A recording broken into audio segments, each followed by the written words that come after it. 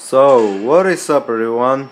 It's your boy Choco, or Halo Sensei, however you want to call me. And your boy here just got an ace.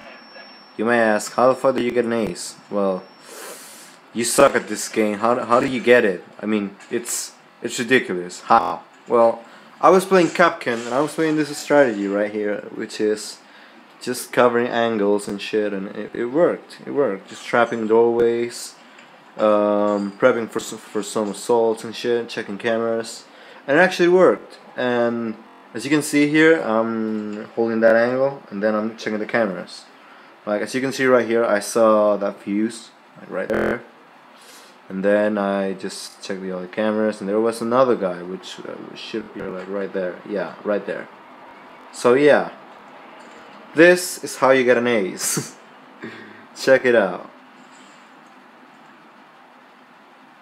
It's only a 3v5 by the way, so it was pretty tough to get.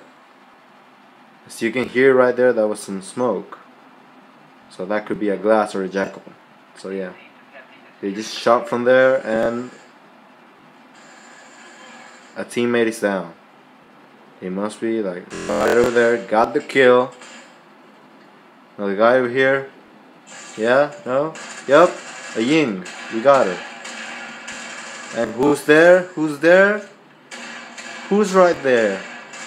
Well, Twitch suddenly appears. And then Finka. We got Finka. This was an insane clip. I was like really nervous here.